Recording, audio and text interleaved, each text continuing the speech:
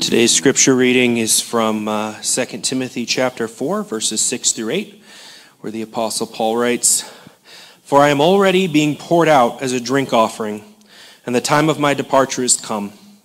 I have fought the good fight, I have finished the race, I have kept the faith. Henceforth there is laid up for me the crown of righteousness, which the Lord, the righteous judge, will award to me on that day, and not only to me, but also to all who have loved his appearing." The word of the Lord. I think Bob's going to come up and pray for our children. So we are in week 12 of our study of 2 Timothy. Only one more week to go, and then we will be, Lord willing, in 1 Timothy. Now I know that seems kind of odd. I'll explain that more when we get to 1 Timothy, but that's okay. And think of it kind of like moonwalking with the Lord there. If you don't know what that is, find an older person. They'll explain it to you. But as we look at this and look at that, 2 Timothy is about discipling. In other words, helping people, loving God by helping people to follow Jesus more closely. And in the process, you being discipled to help that you would follow Jesus more closely. That we see that is all about the gospel. And it's understanding that even as the world starts to think a little bit about the gospel, the good news about how to be saved in Christ, sometimes it stops short there, even with Christians, because the gospel is not only how to start a relationship with Jesus, but it is how to continue a relationship with Jesus and how to be faithful until the end and how to be a witness to those who've yet to know him. As we look at that as a church family, we're looking at Paul, a pastor elder, teaching Timothy, the pastor of the church at Ephesus, how to teach his people. And we're also looking at that for us as a model in terms of as we are looking for the pastor that God will call here, to say, what kind of pastor is that we are looking for? What's the profile? And part of that profile has to do with this topic we're talking about today. It's the whole book, but today also the finish line in terms of looking at our life with the Lord in terms of our present, what we're occupying presently, our past, our track record with the Lord and with each other, and our future. Which way are we facing for the future? So that's what we're talking about. I should have given you a spoiler alert for outline filler inners, but you will get it. We're looking at calling a pastor who is ready to go, that their life is presently being poured into the gospel. That we're looking at calling a pastor who is good at evaluating the past, starting with his own past. That means things sometimes we don't want to look at. But who's is good at doing that and seeing what's our track record and what needs to change for me and for my brothers and sisters in Christ.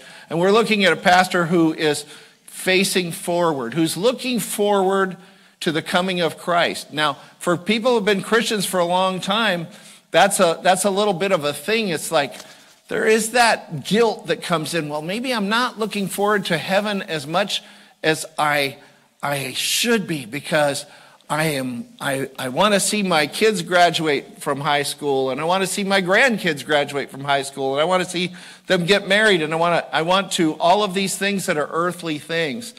But maybe we can, as we unpack it a little bit later, understand that to look forward in the sense of anticipation also calls for a physical, emotional, mental, spiritual posture of looking forward and saying, what's going to count? When I get to heaven, what will I be so glad that God used in my life here and used me for? And as we face forward, I told you, a couple of you know that many know that I was in a almost head-on car accident. You and I are coming to a head-on collision with the end of our lives and with Christ calling us home.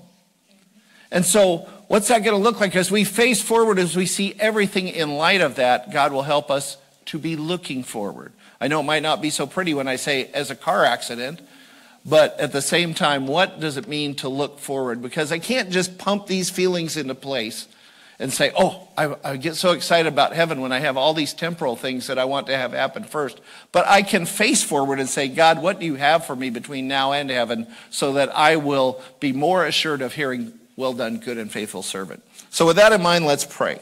Heavenly Father, we thank you for this time, and we thank you for your word. We thank you that you give us your word to hide in our hearts that we might not sin against you. Help us to hear. Help us to see where we're at with you. Help us to be reproved when there's an error, that we see errors and sin in our life.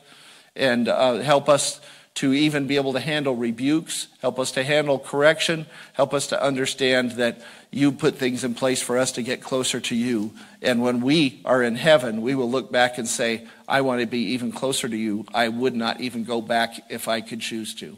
So help us to do that with this in mind, with you in mind. In Jesus' name, amen. So as we look here at 2 Timothy 4, starting at verse 6, and Daniel, you're welcome, by the way, that you got a much shorter scripture reading than people have been getting lately. So, yes, you're welcome. So that means you got to root for the Giants for at least one game. No, I'm kidding. Okay. So we look in this context here, and we see that Paul has been talking about preaching the word, being ready in season and in out, to give the gospel, to help people live for Christ. And so he's been saying that, and he told Timothy, even if you're not an evangelist, you don't have that gift, do the work of an evangelist. Fulfill your ministry. And then he goes into verse 6 and says, Paul says, for I'm already being poured out as a drink offering, and the time of my departure has come. Well, if we looked at it in earthly terms, we say, well, that's not happy. Paul is sitting 2 stories down in a hole in the Mamertine prison, and the only life forms he probably sees are rats. And if somebody comes in to get him, it's not usually good news at this point in his ministry. And he's looking at being executed, but he looks at it with a different slant than you and I do. And he looks at the end of life at a different slant than many Christians do. But just to backtrack, we've seen in chapter 1 that God's man should be living every day, God's person should be living every day, understanding that there's going to be the need for perseverance. Difficult times are sure to come. Ephesus, very famous in terms of an outpost for God, and yet at the same time an outpost for God in the midst of great persecution of idolatry that was going on, and that town literally saw it as a fight, that if the God of the word prevailed, that their business of worshiping this goddess of Diana and making these little silver statues, that would fail, and that would be directly tied to their financial well-being, and they didn't like it. So there was a fight going on the outside, but there was also fights going on the inside of Ephesus, and people were saying, that Timothy maybe was too young of a pastor, and they were comparing him to the Apostle Paul. Now, before you think Timothy's so young, he's probably 40, and he's 40 in a culture that probably didn't live as long as our culture lives. But he was still seen as a young man. So we see perseverance is needed. Chapter 2 lays out some really great patterns for perseverance. Paul says, Christ, who is not only our example of how to persevere, even in or especially in unjust times, but the power for us to persevere. And then Paul's not afraid to use himself as an example of perseverance. And he's saying, I'm going to put my money where my mouth is. I'm not perfect, but I will, with God's help, persevere, and I know God will help me. So he gives this example, but he also gives a soldier, and he says in that example, he says, a soldier does not get involved with civilian affairs. For us, the example is a soldier's primary focus is on eternity and not on the temporal, not getting all so entangled in earthly temporal affairs that the love of God is crowded out by the actions of the world. He talks about an athlete. It looks like maybe a long-distance runner who he says stays the course. In other words, there's a course laid out. I was never a cross-country guy. I was never a sprint guy. Actually, honestly, I was never a running guy. Okay, you could probably tell that. But he's using this example of cross-country where, sometimes kind of lonely on that course. There's not people always there standing and cheering for you. I've been watching the Masters golf tournament, and it's like they've got grandstands set up at every tee and every hole. And there's people standing and cheering for these guys. If they scratch their nose, what does that mean? Okay, cross country, not so much. And so he says, I've stayed the course. I didn't try to take a shortcut. I didn't get tired and quit And that's the way we're supposed to be if we're going to persevere. He talks about the farmer whose work and fruit is not seen till the end, but his steadfastness, that word it comes out in the harvest. He talks about workmen who need not to be ashamed that they're rightly dividing the word of truth, and their life is like a piece of workmanship. He's talking about vessels, as all Christians are people who have the Holy Spirit in them, 1 Corinthians 6:19 and 20, and that also we are vessels of the not only the Holy Spirit but the gospel, this treasure in earthen jars. And then he talks about servants, and the word servant is diakonos, from which we get deacon or minister from. And so he's saying we're all put together to serve one another. And then chapter 3 spoke of the fact that there will be apostasy or false teaching, and not just from outside the church, but within the church. 1 John 2:19 talks about people, it says they departed from us because they were never part of us in the first place. There's some people who have a form of godliness but deny the power thereof. And so there's going to be a need to stand up against these teachings and stand up to people who are false teachers. Chapter 3 then talks about the work of God's man and about how it is involved with the centrality of knowing God's word. And we spent some time talking about exegesis. Remember, exegesis, digging out what the word means in the context at which it was given, and exposition, giving out, exposing the word in the light of life in the church family. So we looked at a lot of these things. We saw Scripture as a roadmap of teaching us, reproving, correction, training in righteousness, giving us foundational doctrines, telling us where we are wrong, telling us how to get right, telling us how to be discipled and how to disciple. Being ready to do every good work that God has made us and saved us to do. And now in chapter 4, in this context, he's been talking about preaching. And so he continues that. If you remember from the last couple weeks, he says to Timothy, I charge you. Now he says, for I. And this is the urgency that Paul sees in his own life. And so he says, be ready. Preach and be ready. He says, I'm ready. I'm going to be leaving this earth before very long. If you turn with me to Romans 12, and probably some of you have this as a memory verse, and if you don't, I encourage you. But Romans 12, 1 and 2, he says, I appeal to you, therefore, brothers, by the mercies of God. What's the mercies of God? Not getting what you deserve, okay? To present your bodies as a living sacrifice, holy and acceptable to God, which is your spiritual worship. Do not be conformed to this world, but be transformed by the renewal of your mind, that by testing you may discern what is the will of God, what is good and acceptable and perfect. A lot of people want to know what the will of God is, but they, rather than just have God tell them or show them or help them live it, they'd like to have input on it.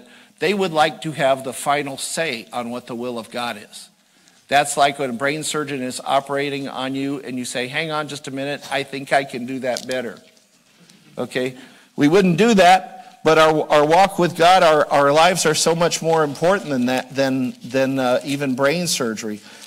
Now, Paul is talking about being poured out as a drink offering, right? 5 years before he wrote our passage today, he wrote to the church at Philippi 5 years beforehand, and he said in Philippians 2, verse 17, he said, even if I am to be poured out as a drink offering upon the sacrificial offering of your faith, I am glad and rejoice with you all. Wow. And then 5 years later, he says, what we read, that for I am already being poured out as a drink offering, and the time of my departure has come. This earthly life comes with an expiration date.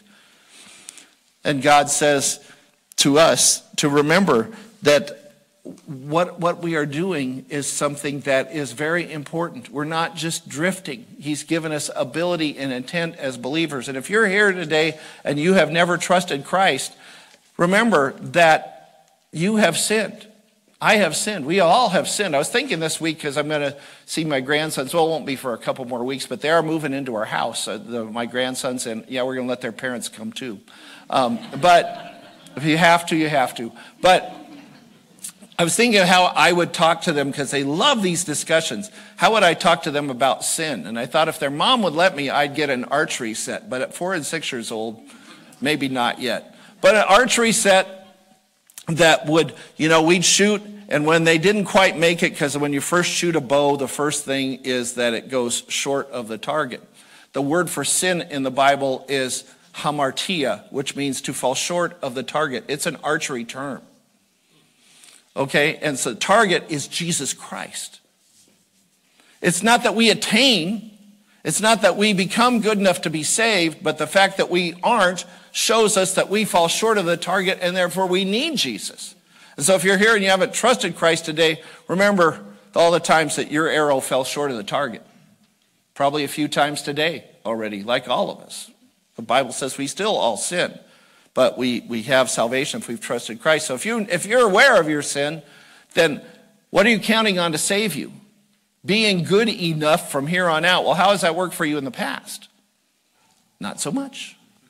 Okay? And so even so, that would not unring the bell of sin. The Bible says God has pure eyes to be able to look upon sin in Habakkuk 1:13.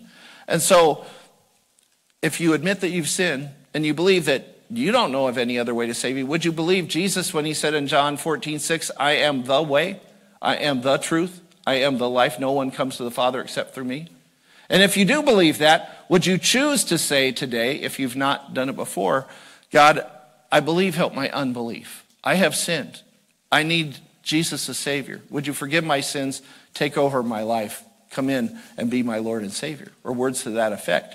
If you would do that today, we would invite you then to take communion with us later. But more on that later as we unpack this verse today.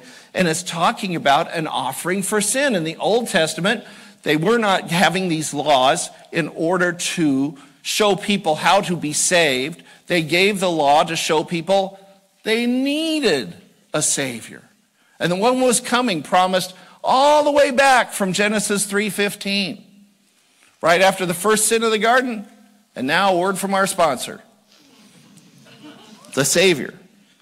And so in the meantime, the Old Testament pointed to that. The holy sacrificial system, offering system, was to cover over the stench of sins.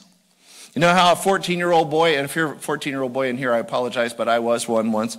14-year-old boy, how you know they're changing in life because they have noticed the stench of their life. And it either results in 3 showers or a whole lot of cologne. So much that it's hard to even ride in the car with those guys. I had 2 14-year-old boys. I know what I'm talking about. And so the Old Testament system was that to atone, to cover that stench temporarily, waiting for and anticipating the permanent offering of Christ. So an offering turned a stench into a pleasing aroma. When Paul is talking to them here in this, and he says, I'm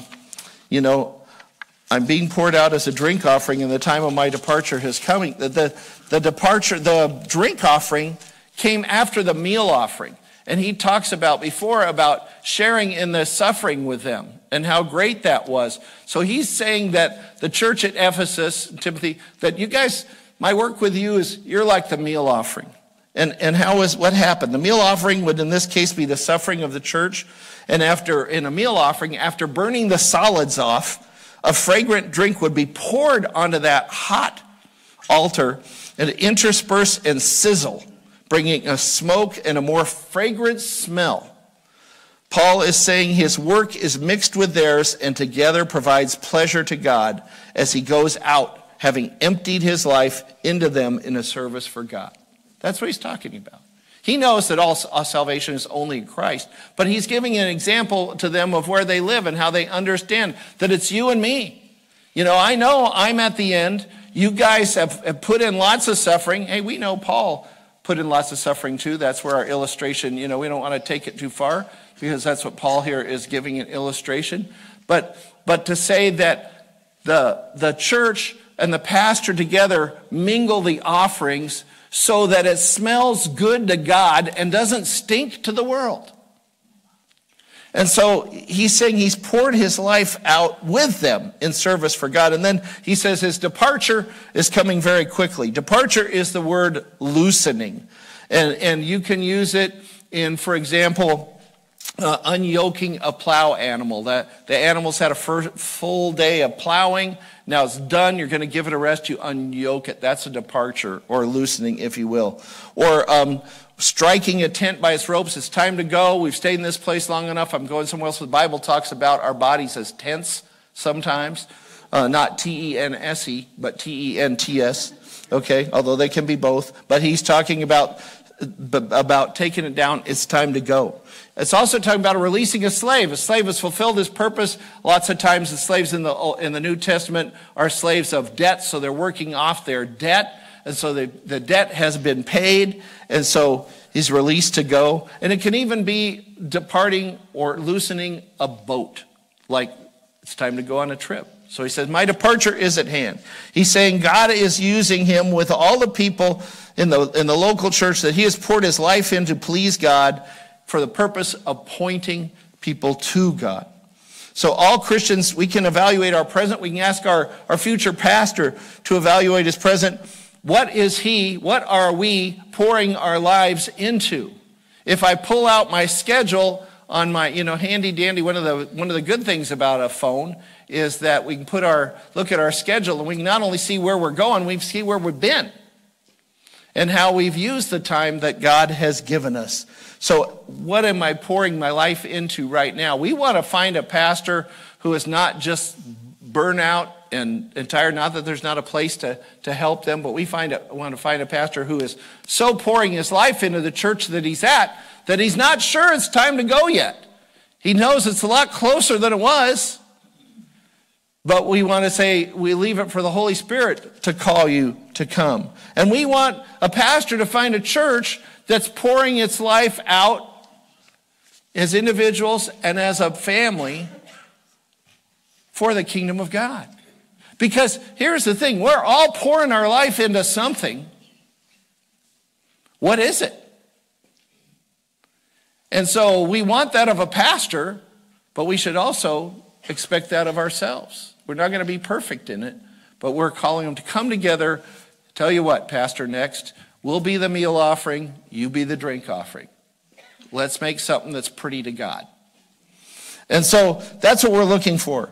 And then number 2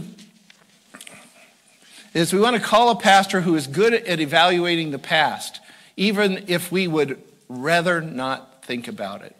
And so it's hard sometimes to look at the past. I don't know about you, but it's hard. Have you ever listened to a recording of yourself or see video of yourself? Imagine you were being recorded and videoed for 45 minutes every week. It's very hard to look at. You got to put your fingers up there and you block this view and cover. You don't have enough to cover both ears. It's both. But we're looking at that and saying, wow, what's my past? Now, Paul talks about his past. And he is saying, regardless of my present here is my past. And Paul still has some time, so he's probably giving us a little list of his past, as much for him as for us to say, okay, God, what more do you have me doing? I talk to older people every once in a while, hi Jenny, who will say, why does God still have me here? The key is, you'll find the why when you get to heaven. But the point is, God has me here. And God does not have me here to drift. God has me here to intentionally be on the course that he has set for me. And so Paul evaluates it by 5 principles here. Number 1 is, he says, I fought. He fought or completed. He's had these things of sticking up for the word of God, pointing God's people in the right direction, pointing people who are not yet God's people to the Lord Jesus Christ. He has fought. Number 2 principle, it's a good fight. This is a worthy thing. This is not something that's going to burn up. Okay, this is something that's going to have lasting, eternal results that God's going to use for it. It is a noble thing to want to serve the Lord. It's also a smart thing, because if you don't serve the Lord, you're serving yourself, and you've got a really lousy boss. Okay? Number 3, he is, like I said before, he stayed on the course till the finish. He hasn't wandered off yet. He said, this elder thing, this pastor thing, this missionary thing, it's good and all, but I am really good at tent making. I'm really good at tent making. I could have, I don't know, some catchy name of Paul's good camping equipment or Paul's good living equipment, and if you want someplace great to live, you better call Paul. Something snazzy like that. And God used his tent making, but at the same time he says, I have stayed the course with the bride of Christ to help love them to being the bride that God wants to see walk down that aisle. Number 4, he also evaluated by time. If you turn to Ephesians 5,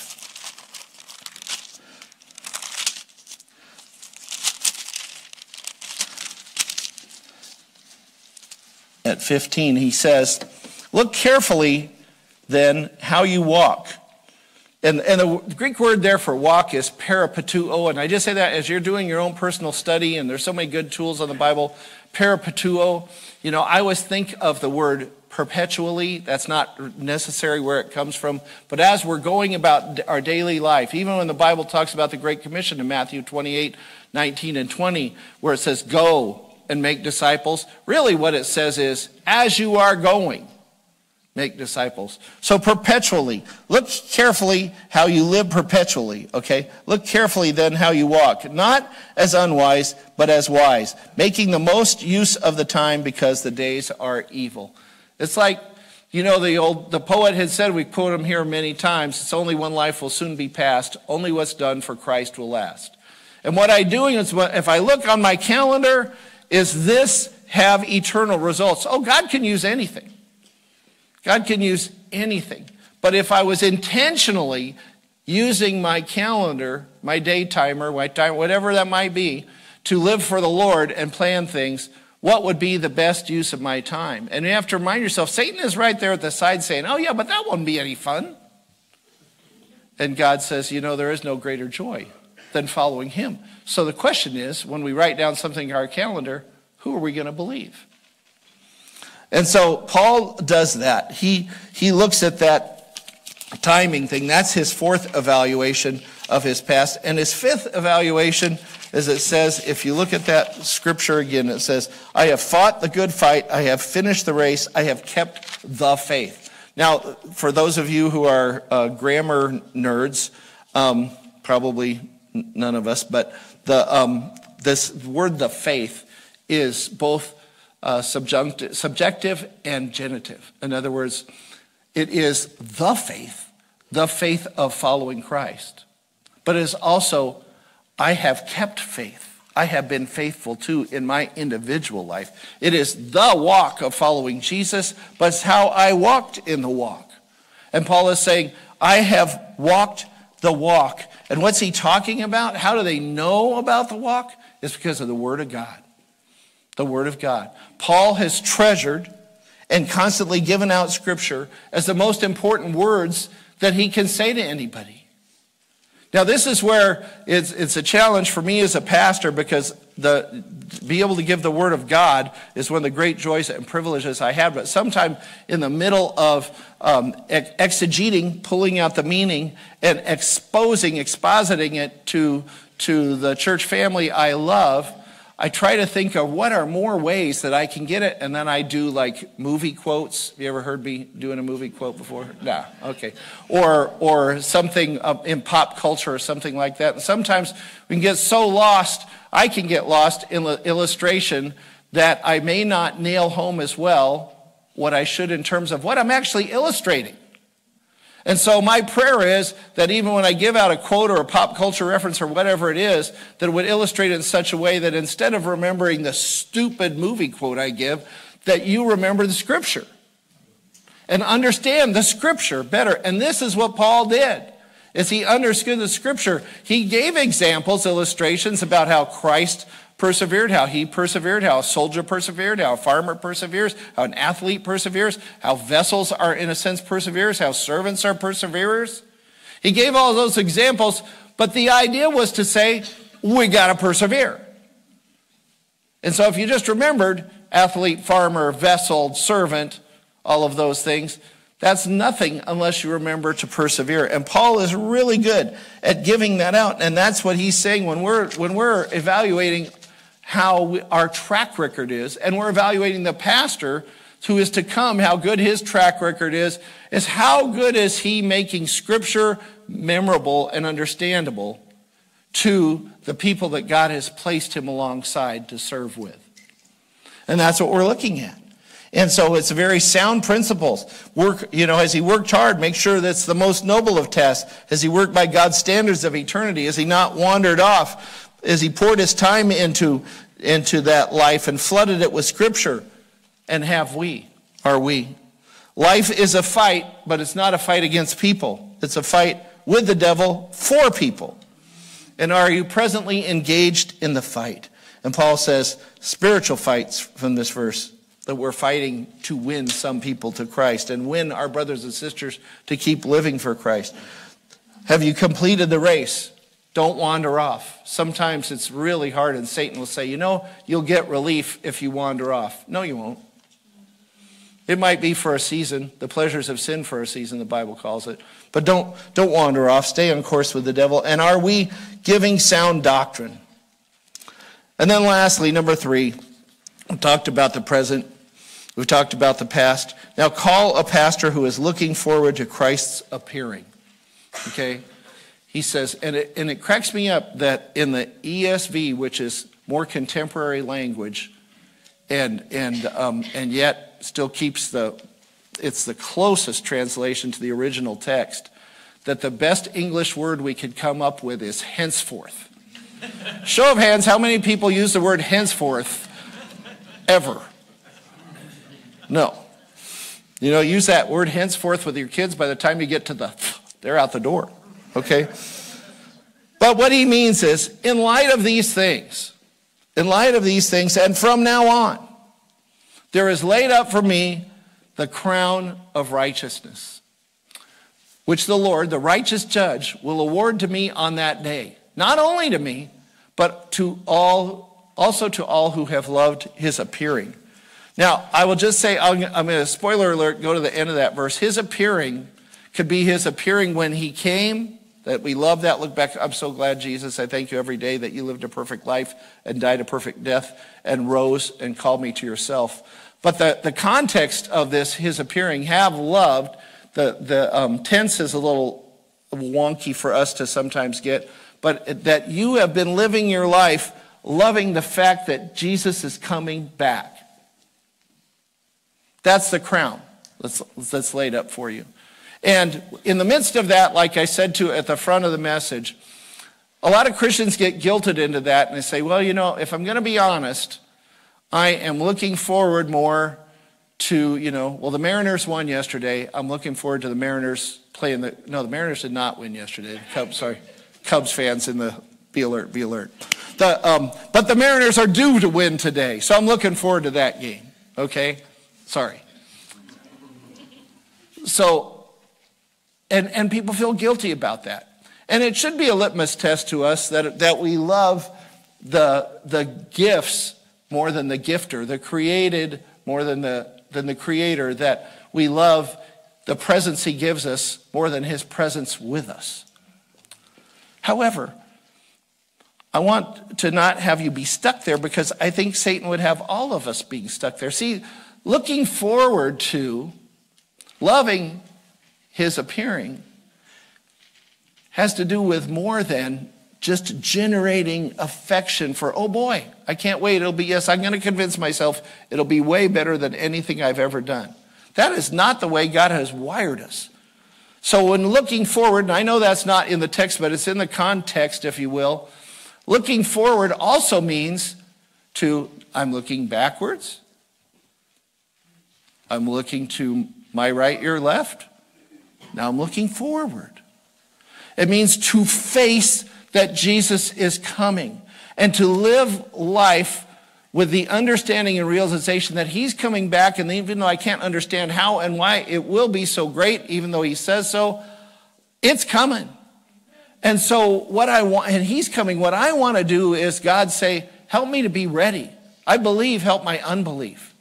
Help me to look back at least, I might be guilty about what's in my Google Calendar for the last few days, but today, April 14th, Lord, let me, with your help, be looking back and saying, hey, today was a good track in the track record.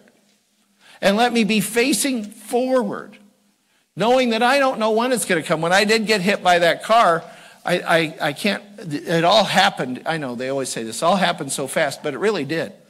And I went from, oh, that's not good, to bam, being stopped, head hitting, knees hitting, everything hitting, car sitting, all of the whole 9 yards. It happened so fast. Somewhere in there, as things are parsed out, I thought, well, God's calling me home. And it's like, okay, understand that for all of us, it's not the same timing. You know, we've been praying for Harry Riddle, Carol, and he just selected a facility for him to be in while he's in hospice. And we know that he feels like he's very close to going home. But you don't know how close you are to going home. Okay, drive on a Sunday afternoon on a sunny day on West Taps Highway East, you might be going home. And not the home that you rent, but home in heaven. And so, face forward. And God will help you as you focus on what is true, what is excellent, what is worthy, what is praiseworthy, as it says in Philippians. He will help you to anticipate with joy that homecoming. The way you were meant to, because you won't be fooled any longer. So God has stored up for Paul and for us an Olympic crown, if you will, of perfect righteousness. I want to read a little bit about that crown and about the understanding of the crown of righteousness. Some notes that I have from John MacArthur on 2 Timothy 4.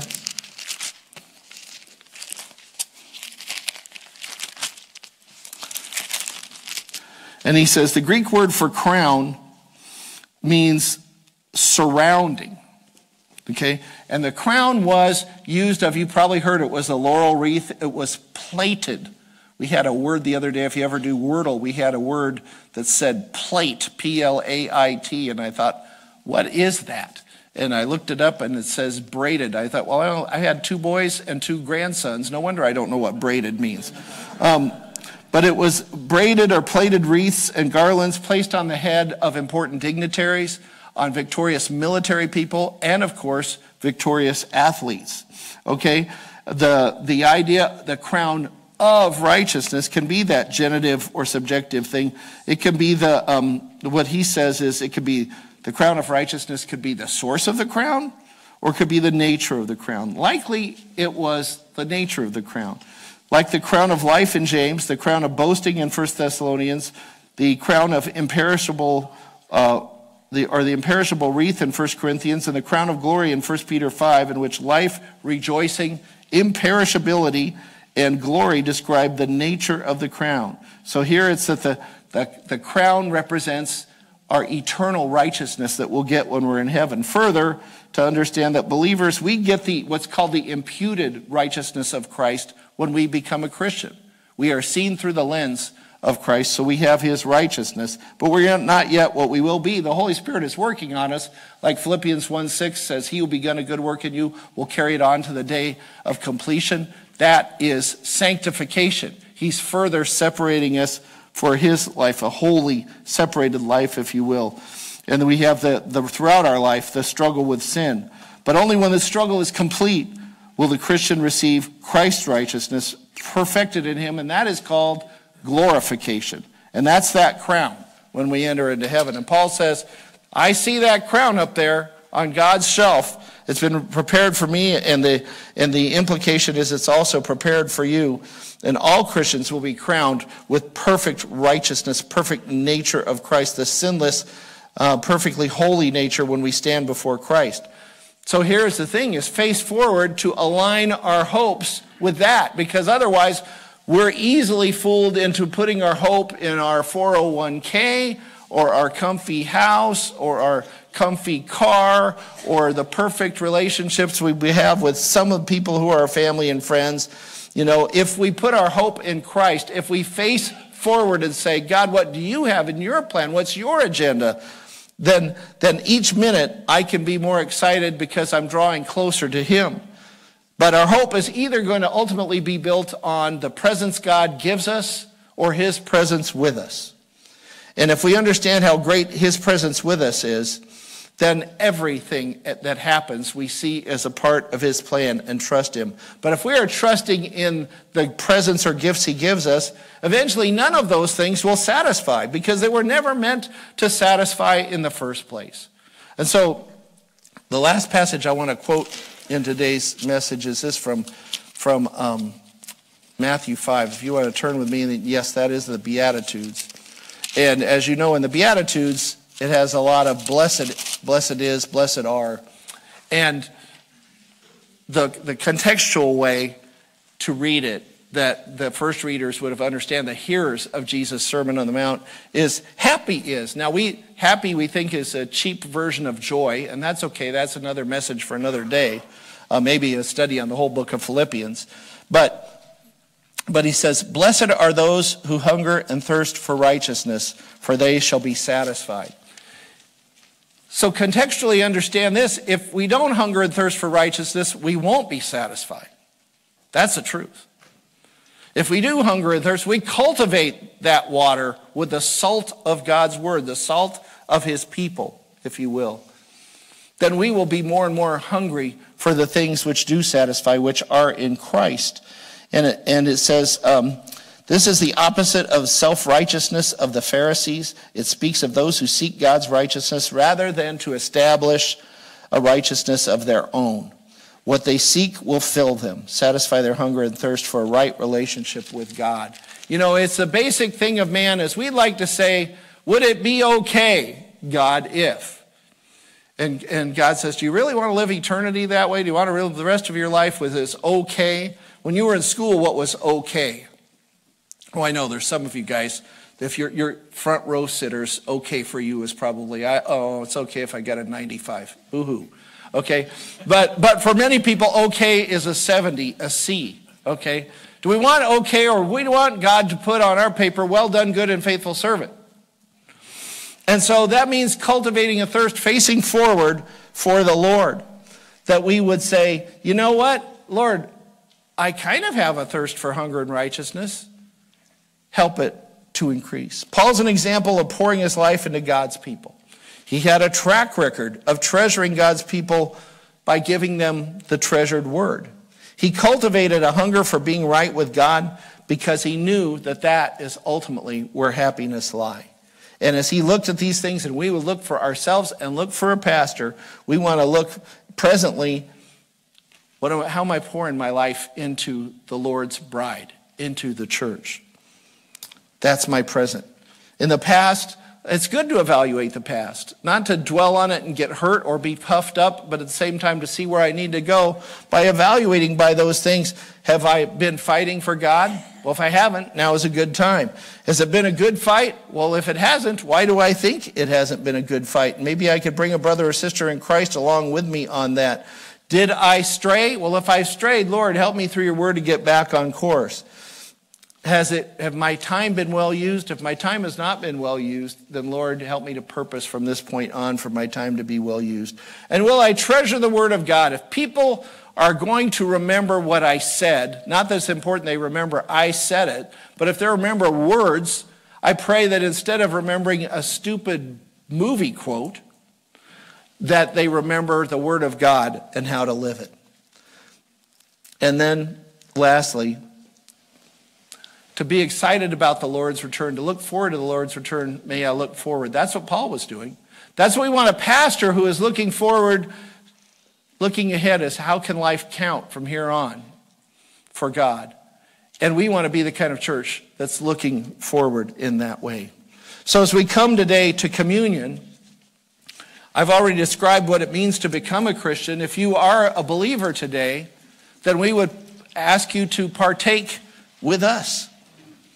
It says in Luke 22:14-20, it says, when the hour came, Jesus and his apostles reclined at the table. And I've said this to you before, but I think, how great is that? Because you can't really lay down and eat. But standing up and eating is no fun, right? Sitting down depends upon the comfort of the chair. But if you got kind of the in-between time, you're cozy and you're with your friends and everything, reclining at table gives a whole mood of celebration and trusting in with the Lord. And he said to them, I have eagerly desired to eat this Passover with you before I suffer. His last Passover, first communion. For I tell you, I will not eat it again until it finds fulfillment in the kingdom of God. And so he took the cup and the bread, and that's what we're going to do here. It has the cup first. We're going to take the bread first. And what I want you to do is that Jesus said, Jesus is the bread of life. Whoever comes to him will not hunger. As you talk to God today, during this little bit of quiet time, we have 20, 30 seconds, talk to him about what you're hungry for. And if you've been cultivating the wrong hunger, then agree with him about that. And ask him to salt your hunger with his word and with his people. But just talk to him about that today. It says, God, what am I hungry for? What can I not wait? What is really burning on me next is this. Well, if it's not something that will have eternal consequences, it's not planned for the purpose of that, then ask God, tell him, I believe, help my unbelief. Let's pray. We'll give you some silent time here. Lord, thank you for the time to be in your word. Now we ask that your word would be in us and help us to live in a way that pleases you, that is glorifying to you. Help us to realize we live that life together in the body of Christ, in the local church, in your bride. And help us to truly be all about getting ready to walk down that aisle, to be that spotless bride of Christ that Christ made us able to be. It's in his name we pray. Amen. May grace and peace be multiplied to you in the knowledge of God and of Jesus our Lord. His divine power has granted to us all things that pertain to life and godliness through the knowledge of him who called us to his own glory and excellence. You are sent.